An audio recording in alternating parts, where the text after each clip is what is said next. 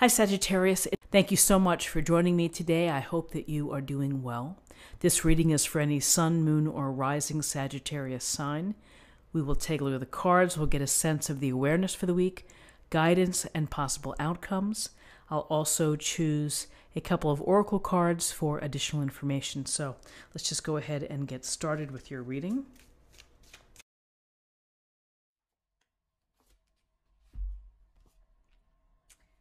So we have the Six of Cups. Let me get this here. So the Six of Cups is a card of nostalgia. It's a card of going back in time and really thinking about people or events or places that bring you comfort and brought you happiness. You can see in this illustration that the boy and the girl are planting their cups, or they're tending to their cups. And so with the Six of Cups, there's a childlike tenderness and kindness as well as thinking back on those times. And so it's always, in addition to going back down memory lane, it's also an encouragement to be kind and considerate to the people within your life. And so you see the older couple here on the bench, and they're watching the young couple. So Friday may be a day where you're spending with people from your past and having fun with them and enjoying time spent with them.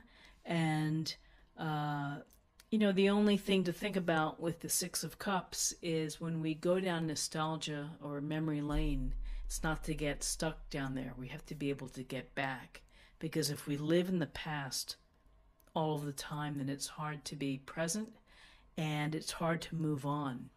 And you never know what's out there if you're always thinking about what was.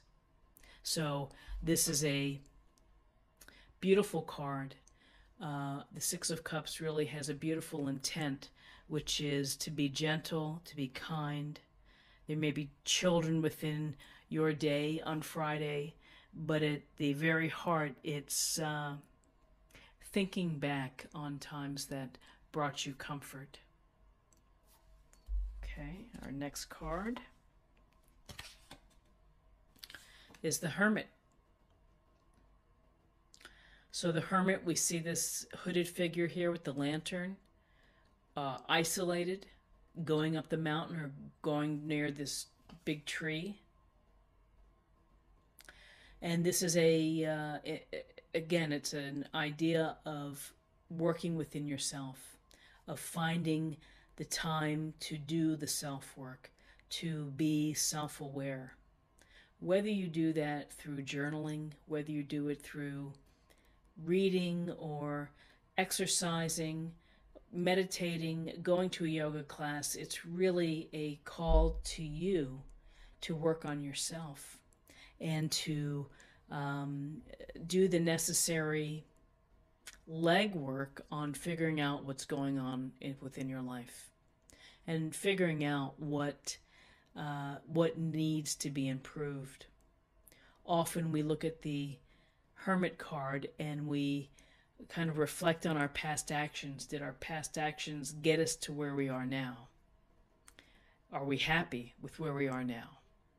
So it's good to be by yourself sometimes, and sometimes it's hard to find that time if you have a big family or if you're really social, that maybe some people are not used to being alone. But being alone, whether it's for 10 minutes, whether it's for a spiritual retreat for 5 days, has benefits. And I think everyone deserves to have that time alone to be able to just consider and to contemplate what's going on in your life. And what do you want? And what can you do better? Or just recognizing that so far so good. The thing to think about is don't stay isolated too long, because then that's not healthy either. And again, it's the balance. And the Hermit is just encouraging this self-reflection of finding inner wisdom. The Hermit also has a connotation of a mentor, but I always feel that it's much more geared towards self-reflection and of doing the work. So whether you're reading a spiritual book, whether you are, learning a new modality, Reiki or something, or teaching yourself something to calm you down, this to me is a hallmark of the Hermit card. Then we have the Three of Swords in reverse. And this is a pretty heavy Three of Swords. It's a heart, like a real heart with three swords piercing it. And the light rays. So what does this mean? That means that we've been hurt, we've had some sadness, perhaps betrayal, unkind words, a sense of loss, just feeling hurt. Maybe a relationship is not going the way that you had hoped for, and it's painful. It's painful when you have these realizations that may happen. So in reverse, however, it seems that things are lightening up, and that you see maybe the light at the end of the tunnel, and that you're ready to let these swords fall out, and that you're ready to move on. You're ready to open your heart to new experiences. And perhaps between the thinking of the Hermit and the Three of Swords in reverse, that there's a sense of being okay with what's happening, of acknowledging what's happening within your life, and knowing that it's okay. So we have a card of kindness, Six of Cups, nostalgia of children, perhaps at a literal level of working with children. Also could just go toward the natural give and take that people have with each other. We have a call to get some inner wisdom through self-reflection, through time alone, taking that moment for yourself. You deserve it, so take that time.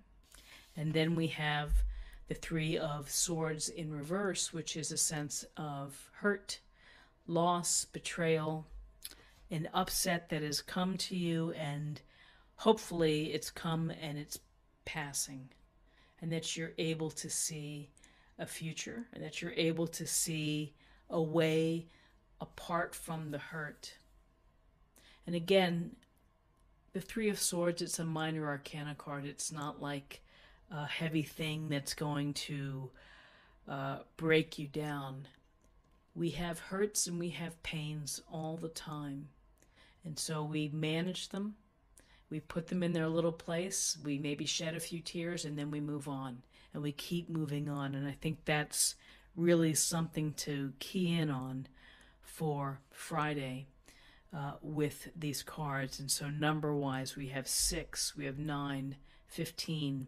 15 and 3 is 18, and that reduces to 9. 1 plus 8 equals 9. And 9 is about nearing completion. It's about wisdom. It's about spirituality. Spirituality. So an interesting reading for Friday of self-reflection and getting over a hurt. And let's close the reading with an oracle card from James Van Praagh, The Soul's Journey.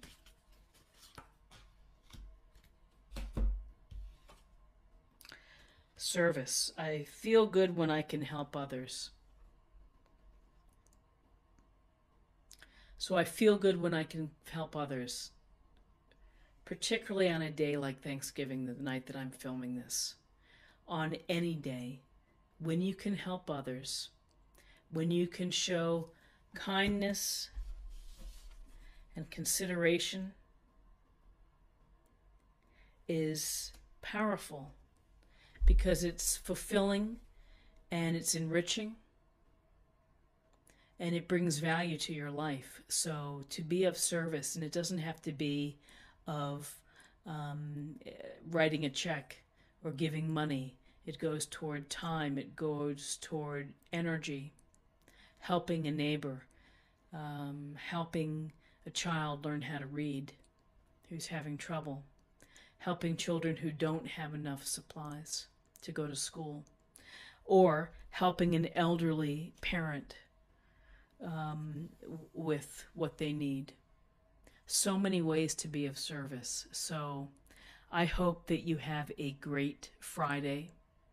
And for those who are doing the Black Friday thing, well, good luck. Enjoy. I will not be doing that. I'll be home just relaxing and reading and enjoying rest and recovery. So I wish you the very best. Thank you so much for watching. If you enjoyed this video, if you enjoyed seeing me, let me know. And if not, then I'll just go back to the other way. And go ahead and subscribe and check again tomorrow for another tarot reading, daily tarot reading. Thank you so much. Bye-bye.